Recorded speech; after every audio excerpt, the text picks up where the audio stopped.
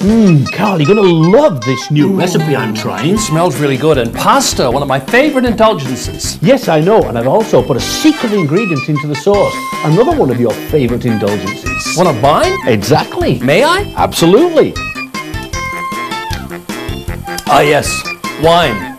But Steve, a Pinot Noir from the Napa Valley in California.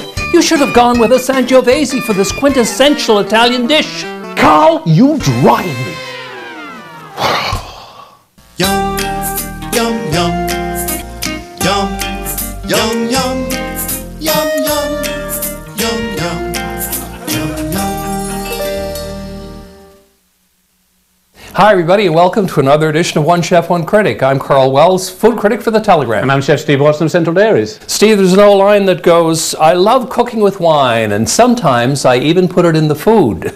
But putting wine in food is actually quite a good idea, isn't it? It enhances the flavor of a dish. Indeed it does, Karl. It does enhance that flavour. And I wouldn't go with a cheap wine or leftover wine for cooking either. I'd use maybe a nice Chardonnay to cook with my fish, a nice Pinot Noir if I'm going to be making a nice coq au vin or something like that.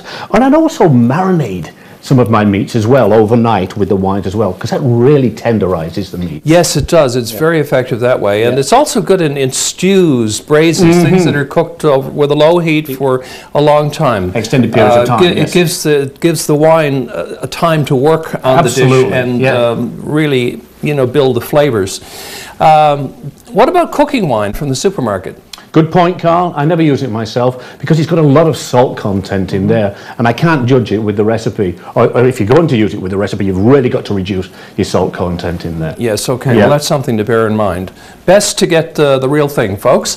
Coming up on the program today, we have as our special guest, Geoff Adams. Geoff is with the New Curtain Theatre Company in Clarenville. And what are we going to be cooking with Geoff? We're going to be making stuffed peppers with a beautiful tomato sauce. Ah, a bit of a retro dish there today. Indeed. And Chef Ann Ezekiel of Academy Canada's Culinary programs with us. She's going to do a dessert for us with pumpkin. Stay tuned.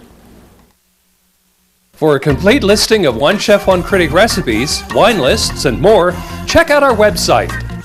Let us know what you think of the show at 757-9600 or send us an email at onechef.onecritic@rci.rogers.com.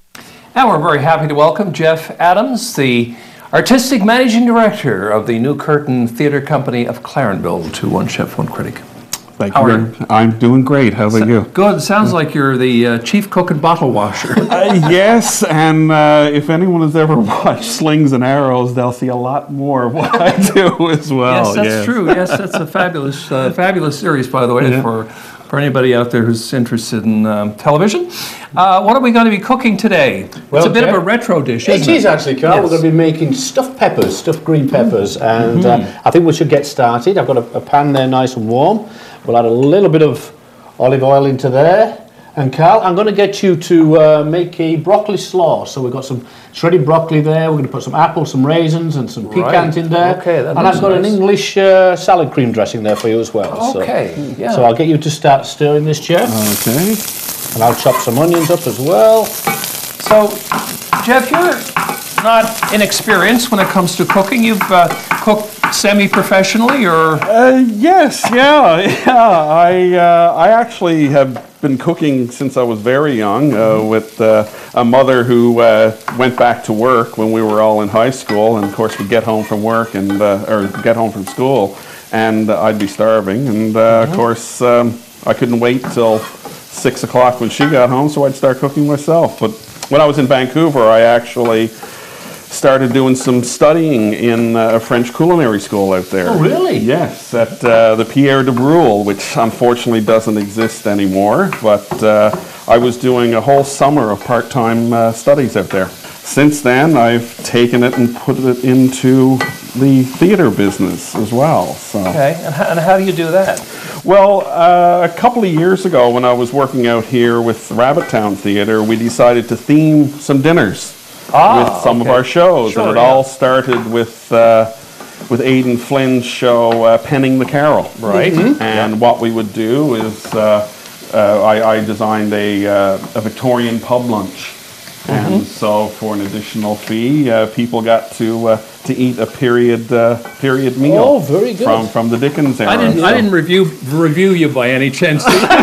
I don't think so. I'm suddenly starting to get very nervous. No. And we did that for about 3 years running. Oh. And that started to go actually into other shows as well. Myself and Aidan actually did a show called The Monk. And it was a Viking era piece. And I designed a Norwegian meal to go with it. No wine in that one, I suppose. No, lots of, what's the mead? Mead, right, yes, yeah. So, but we had like a fish stew, and then as well we did Norwegian pancakes. I actually have a couple of cast iron, about 150-year-old waffle irons. Are they very thin, the pancake? Very thin, very like thin. Yes, and we did a partridge berry, or like the Norwegians call it, a lingonberry. Berries, yes, And then a cream that went with it. So we try, and we did another one. We did the fights, which was an Irish-based one, and we did an Irish stew with soda bread. Oh, very good. So, and we've been doing the same thing now out in Clarenville at the theatre out there. So. It tends to draw people out, food does. Yeah, sure does. You feed them or give them something to drink. Just to backtrack a bit, how did you get bitten by the theatre bug? When I was growing up in Clarenville and in Shoal Harbour in that area, I'm originally from Milton, and there was always a couple of small groups out there, small theatre companies and amateur, and I was always involved in going up through high school. Yes. And then when I moved to Vancouver, I decided to take a more of a professional stab out of it. And that's what I ended up doing, and moved from my original career of architecture into the world of film, TV, and theatre, and spent 16 years out there, and then moved back here and started up a theatre company here. So, you're a pretty smart guy. I mean, you must have known that you were getting into an area of work that is notorious for not being a very good way to make a living. Exactly. So, did you weigh up the pros and cons before you I weighed threw caution to the wind? I certainly did, and what I ended up doing is I'm going to remove that from the stove there. Okay. I ended up taking what I had learned previously and using it as my backup plan, which I have advised many prospective actors to go and do. I always have something to feed you during the lean times because there's going to be a few of them. There's going to be a few of them, but in Vancouver, you can actually spread yourself around. Like I did background work and then I'd have my paying gigs, and then I'd also teach at the William B. Davis School for Actors, where I got my training out there. So you did do professional. Oh training. yes, yeah, and William B. Davis, actually, if anyone has watched the X-Files, he was the cigarette man. That's right, and. Hopefully, fingers crossed, we're going to be having him directing a show for us next year. Oh, that sounds exciting. Yeah. We're going to be doing Who's Afraid of Virginia Woolf. Oh, that's a challenging play for a couple of actors. It is a challenging play, and there's actually, it's an ensemble that I put together with Bill directing, myself playing George, and another former student of the school, Elizabeth Perry, or Connors, she's sometimes known as, and she's from Australia. So she's actually the artistic director of our sister company in Australia. So we just started it up last year. Wow. And so she's going to bring herself up here, and we're going to do that show here next spring. Yeah. And so what do you mean by sister company? What does that entail? We've just started it, so we're still trying to sort of work out, the rough spots and that. But the plan is that we're going to switch off doing shows between here and Australia. Oh, really? And it's an exciting project. It's just in the planning stages now. But first off, we're doing our show, and she's coming up here, and then we'll go down there and we'll take a show of hers and then probably bring it back up here. That to do. sounds So, yeah, that sounds really, really, really exciting. yeah. Okay, So- Geoff. What I did there, as you saw with the vegetables there, I reduced it with a little bit of yellow belly stout beer, and then I added that to some cooked rice, some ground beef, and I'm now stuffing the peppers, which I already seared on the top of the stove there. Then we'll put some tomato sauce over it, then bake it in the oven for about an hour. Perfect. So getting involved in theater was one thing, but you did that in Vancouver, which is, a risky enough proposition. Exactly. But then to decide, I'm going to go back to Clarenville and open a theater company and make a living that way. How did that come about? That came about because in Vancouver, I was finding that you were working sporadically and you were at the whim of casting directors and the sort. And I said, I want to take more control of this. I really, if I'm going to do this for the rest of my days, I want to be the one in charge. And I said, what better way to do it than to come back here? And I'd been back doing a festival in 2004 in Gross Mourne. And noticed that Clarenville was growing, but it did not have an arts segment. I said, well, and I spoke to, some people in the town manager. I said, what do you think? And they said, please come back. We need this element with a population that's growing. Yeah, perfect. And so I just packed everything up, sold everything off, for you. and moved back. And we'll pick up on that later on, but right now I'm going to check out the wine cellar and see if we can get a bottle of wine for this. Ooh, Perfect. Okay. Sounds good. Well, Geoff, through the magic of TV, if you just want to stand to the side there, we do have 3 already prepared, which we'll be going to eat in the dining room afterwards. And Lovely. away we go. These do look pretty good there. And as you can see there, they're well cooked. And I put some cheddar cheese on the top there as well. So we're lovely. all ready to go there. And I think served with the salad, we're away to the races. Hey, Tracy. Hey, Karl. Well, we have a retro dish today for sure. It's stuffed bell pepper, which Wow. I don't know how long it's been since I've had stuffed bell peppers, but anyway, it's a nice hefty dish, not too spicy, meaty. I'm thinking red wine today. I agree, absolutely. So I have 3 choices for you. Okay. The first is the Erasmus Max Reserva Cabernet Sauvignon Blanc, which is from Chile. This retails at the NLC for about $19.50. Gorgeous, hefty, full-bodied red wine with lots of green pepper spice, dark fruit flavors. Beautiful, beautiful wine that would be nice. Sounds like it would go really well with Yeah. the red pepper or the bell pepper. And the next wine we have is the Copper Moon Shiraz, and this is from Niagara in Canada. And this retails for about $13. This Shiraz is actually a little bit lighter style than most Shiraz, the way that it's made. Nice dark pepper spice, dark fruity flavors again. Be lovely with the green pepper dish. The last wine we have is from McWigan. It's called the Black Label Cabernet Merlot, and this is from Australia, and it retails for about $15.49. I've never heard of McWigan. It's a new winery, or New winery to get to the NLC, absolutely. It's been here for a couple of months, and if you can see by these stickers up here, it has quite a few accolades. It's actually won Winemaker of the Year for a couple of years in a row now. The only winery in the world to win those accolades. Wow. Yeah, so very exciting. That is pretty impressive, yeah. So, let me see here. I'm thinking because you said this Shiraz was a little bit on the lighter side. Yes. That it's probably not going to stand up quite as well with the bell pepper. This one intrigues me, but hey, Chilean wine. I think it might be a great choice. You can't beat it. I'm going to go with the Max Reserva from Razuriz. Thank you. You're welcome. Okay. Enjoy. Now we'll just take our last pepper from our tomato sauce, pop it on the plate with our beautiful broccoli slaw, and we'll go and join Geoff and Karl at the table, see what they think.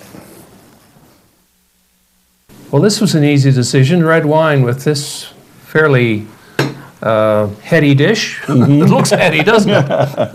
It's been a long time since I've had a stuffed pepper. I must to say, I'm anxious to see what this tastes like.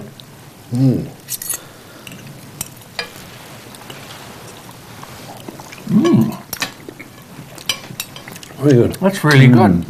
Lovely. An excellent job Why, thank you. on all our parts. It was a joint effort. Yeah. It's like a play, you see. Everybody has to do their bit. It's an ensemble. An ensemble. Just getting back to talking about plays and theatre, What are your facilities like in Clarenville? Do you actually have a theater there to work out of? We do, actually. We were very lucky in that we actually acquired one of the ski lodges at the base of the White Hill Ski Resort. Yeah. And we went in about 5, 6 years ago, and renovated it to give us a lovely 65, 75 seat theater up in the which is called the Loft Theater. This is yours permanently? Well, it is right now, but we may be moving actually coming up closer into town. So do you do any touring at all? I know you were talking about the Australian project, but I mean, would New Curtain, for example, go to Gander? I mean, there's arts and cultures right across the province. Really, yeah, we do actually, and we have already toured in here to St. John's. We've brought a couple of our shows. We've brought David French's Soldier's Heart and Stephen Massicot's Mary's Wedding in here, and we're looking at bringing some to Gander this fall as well. So doing excellent. More of a touring circuit in the eastern area. Yeah. So Geoff, I'll ask you a political question now. Live theatre is certainly not, I would not say it's thriving across Canada and in any centres across the country. What is the state of live theatre in Newfoundland and Labrador, in your view? It seems to be holding its own. You know, it's a tough haul. It's a tough haul, but I think what happens is that the passion is there for it, the devotion to it is there, and by hook or by crook, we're going to make it work. And now it would be nice if we got some more assistance with it, but it seems to be doing okay. You know, we have our up times and our down times, and we adjust accordingly to it. You know, we either cut back on shows or make the cast smaller or things like that, but we find a way around it. And I think there tends to be more of a move now towards more corporate sponsorship and things like that. Well, on that positive note, I'm going to thank you for being on One Chef One Critic. It was great having you here and hearing your stories, and good luck with New Curtain Theatre and all its ventures. We'll be back with Ann Ezekiel of Academy Canada, who's going to whip up a dessert. You've seen the show, and now there's a book. Cooking with One Chef One Critic by Karl Wells with Steve Watson features 120 recipes, more than 200 photos, and plenty of behind-the-scenes stories from this long-running series. Cooking with One Chef One Critic is available now. Well, Academy Canada continues to offer one of the finest culinary programs in the city of St. John's. And quick entry is available several times of the year, through the year. Just getting a little plug in there for them.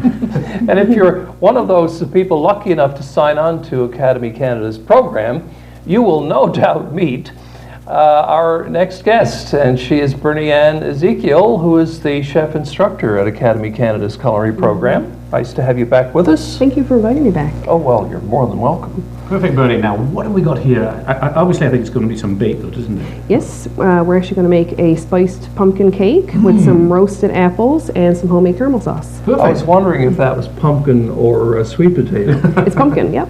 Yeah, okay, great. So let's get started. Okay, so we've got some butter here. You can use salted or unsalted, whichever you prefer. Some Demerara sugar. I love Demerara sugar because it has a higher molasses content. Okay. And we're going to cream that together, just like you would any standard cake recipe. So once this gets fully incorporated, we're going to add in our eggs, blend them just a little bit, and then put our sour cream and our pumpkin in there. Oh, you put sour cream in as well, do you? Okay. Yes. Sour cream kind of gives it a nice little tangy flavor, and it also helps keep it moist. Okay. Okay, so just about there. Just about there. We'll start adding in our eggs. Very slowly, is it? Or just one at a time? Yeah. Once it's pretty well mixed in, you can add some more. Okay. This is not a very finicky recipe, so we don't have to be too careful. No. So it doesn't matter if they're medium eggs or large eggs or... I tend to use large or extra large. Okay. And that's typically what I have at home, so that's what I built the recipe on. Oh, great. Okay. Okay, so that's coming along well. I'm going to stop there just so I can get my sour cream in there. Yeah, I don't want to be messed up, see, so... No, we don't want to get splatters on you. So this is, especially with the pumpkin, it's going to be a really rich, moist cake. It is. It's very moist. It's very spicy. Great for any fall meal that you're planning. Now this is pure pumpkin. You can go ahead and roast pumpkin yourself and puree it if you want to, or you can just buy the canned pumpkin. If you buy canned, be sure to not get the pumpkin pie filling. Oh, okay. That has other things added in there to help it set when you bake it, and we don't want that because we're putting our own in there. Oh yeah, with the eggs So and the are you Right. putting any nutmeg or allspice or anything like that in? I'm actually going to use pumpkin pie spice. You can actually buy that ready-made. Oh, I didn't know that. Yeah, and it's got allspice, nutmeg, ginger, cinnamon, and cloves in there. And I've sifted that in with my flour, as well as some baking soda and salt. Right, okay. I So- thought that flour looked like it had been colored up a little bit with something. It is, and there's a fair bit in there. There's a couple of tablespoons, Right? and because we like it nice and spicy. Now we're just going to blend this carefully. You don't want to get any splashes on Steve. No, no. Oh, go ahead. I dare you. With that shirt he's wearing, you probably wouldn't notice. This is my rainforest shirt. This is rainforest. Yeah. Yes. Okay, a couple little poofs of flowers. Just be careful of those. That's okay. I've got this on low speed, although you wouldn't say the way it's poofing up there. Yeah. So we can actually stir the rest of this in by hand if you want to. And this is going to be a very thick batter. I'm going to take this paddle off here. And we can actually stir the rest of this in here. I don't want to get Steve dirty. Oh, feel free. Okay, Okay, I'll take that. Thank you very much. No licking. No, like, No licking. Okay, the rest of our dry ingredients in. And as I said, there's salt in there, and there's also baking soda and pumpkin pie spice, and there's a fair bit of spice in there. Right. And that complements the pumpkin beautifully. And once this is done, we're going to pour this, distribute it evenly amongst 10 3-inch ramekins. That's how much the recipe will yield. Oh, you're not going to put it in like a big cake pan? No, I'm not going to do that, but if you wanted to do that, I would recommend putting it in a bundt pan or a tube. These are oven-proof little individual. They are, yeah. They're already buttered, aren't they? I've got them sprayed with non-stick spray. Great. Yeah, and we'll just And distribute so, that evenly. Just to move along Sure. more quickly here now, we can do that afterwards. Yeah, sure. Let's show the finished product, and you're going to decorate it up a little Okay, bit for us. this is the finished cake. We're serving at room temperature. We've Yep. got some roasted apples on here. Nice. And they've just been basted in some Yeah. simple syrup. Okay. We've got homemade caramel sauce as well. Put a Beautiful. little on there. I think you wanted to try it, don't you, Carl? Yep. Beautiful. And we've also got some homemade chantilly cream that we can just put a little on the side. That's great. And you can put a little bit in there as you take a bite. And chantilly cream Okay. has vanilla and sugar in it, and It does. This here is a cup of whipping cream, scraped vanilla bean, and about a tablespoon or two of sugar. okay. Well, look, that's so beautiful, isn't it? Absolutely. Thanks Thank so you. much for doing that for us. No problem. And that's it for this edition of One chef. One Critic. Oh. You couldn't wait to get into the chantilly cream. I love chantilly cream. Yeah. Oh, it's right. Good. You taste the vanilla bean through, and you taste the pumpkin yeah, and the spice through it. The caramel sauce is excellent. Thank you. I was really disappointed that you didn't get any flour on the shirt. I thought that would be the highlight of the segment. If you were still here, you would have put see, it on number 10, wouldn't you? And there's a reason why. There's a reason why we have all of the equipment over there. So So I get messy. it's so that none of it slops up on me. It's all strategically placed. All wine. Yes. But a Pinot. Well, Steve, there's a funny line that goes, I love cooking with wine, and sometimes I even put it in my food. But that's not such a crazy thing to do, is it? No, it's not, Carl.